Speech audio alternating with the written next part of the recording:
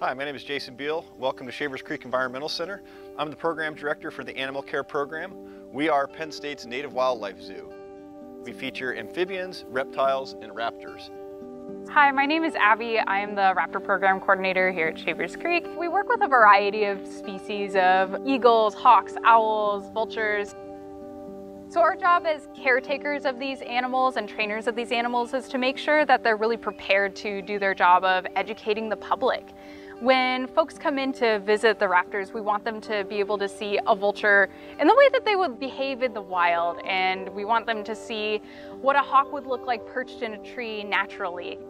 Another way that we serve the Shavers Creek community is by allowing students from a variety of different backgrounds and places to come and experience that themselves. The career of working with animals and around animals with wildlife in any capacity really requires a level of experience that is difficult to get unless you're able to find the right place. Live animals are the reason that I care about the environment. They're the reason that I watch what I do in my actions, and I want to be able to share that with others, and I want others to have the same experiences that I had.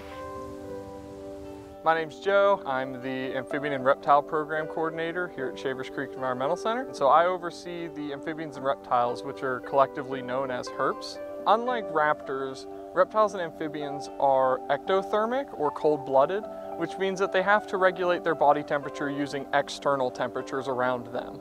We try and provide them as wide a range in those temperatures as we can. We also try and provide them with different opportunities to exercise. So for a turtle, that may mean climbing over logs or other obstacles in their enclosures to really help build their muscles in that capacity. These animals are here as ambassadors for their species, and there's a lot we can learn about them, natural history-wise, how they use their environment, how they use their habitats, and most importantly, what we can do to help protect them. These animals may be here because of disabilities they've received related to human causes. Those could include car collisions or unintentional lead poisoning.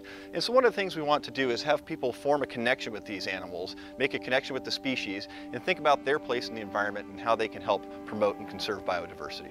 One of the exciting things we had the opportunity to do here during our redesign was really reimagine what our animal care program could look like and where these animals live their lives.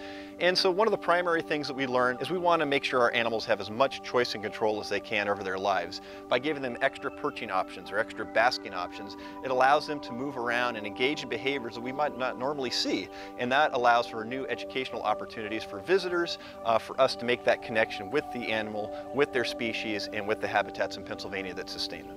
We want to work with our birds to make sure that they're comfortable and engaged in taking care of themselves and exhibiting these natural behaviors. Enrichment can be really any type of items or things that we can provide to the animals that allow them to engage in natural behaviors.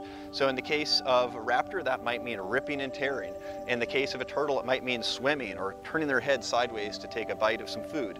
And if you can't make it out to Shavers Creek, there's still ways to get involved. You can go online to www.shaverscreek.org and check out our Honorary Animal Caretaker program and sponsor the daily care of one of our animals for a month or for the entire year.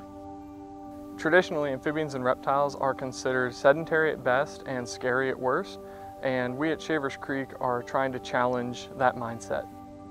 There's something very different about looking in the eyes of an animal. Being able to have that interaction creates an emotional connection that really sticks with people no matter what age they are.